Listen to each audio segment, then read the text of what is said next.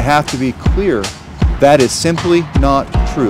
Era po rrezikohet partneriteti me Amerikën. Nuk po rrezikohet. A fundamental misunderstanding or a misrepresentation. We are concerned, I will even say frustrated, that the government is not... Ambasadori amerikan Jeff Hovenier sapo e ka bërë një gjë që ndodh rrallë në diplomacie politik. Sapo e ka qitë në rrenë, thënë kushtimisht kryeministrin e Kosovës, Albin Kurtin.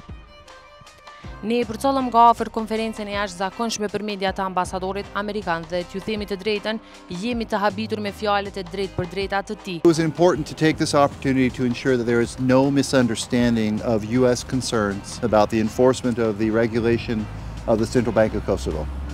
Assistant Secretary Jim O'Brien, who is the senior-most official in the Department of State for Europe, spoke directly to this on the record earlier this week.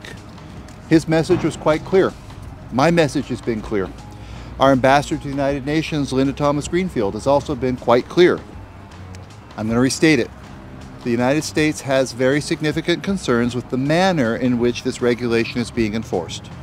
He asked for partnership with the government of Kosovo on this issue. He expressed regret that the Kurti government has not been responsive to our requests. And he made clear that if Prime Minister Kurti, quote, won't treat us as a partner, it calls into question how much of a partner we can regard this government as being, unquote. I'm concerned that there are public statements now following his interview that suggest that the U.S.-Kosovo partnership has not been affected and may not be affected by this situation. I have to be clear, that is simply not true. Era po rrezikohet partneriteti me Amerikën. Nuk po rrezikohet. That is simply not the case.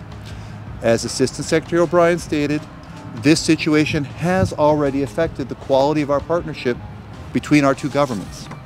Any suggestion to the contrary reflects a fundamental misunderstanding or a misrepresentation. We are concerned, I will even say frustrated, that the government of Prime Minister Kurti has not done that. And any suggestion that things are okay and that quietly we're all on board with each other is simply not true. So Jim O'Brien holds now the job that Dick Holbrooke held in the mid-90s doing Dayton. So for that individual, Gabe Escobar's boss, my boss, to give an interview with the tone and content that he gave, that's very rare.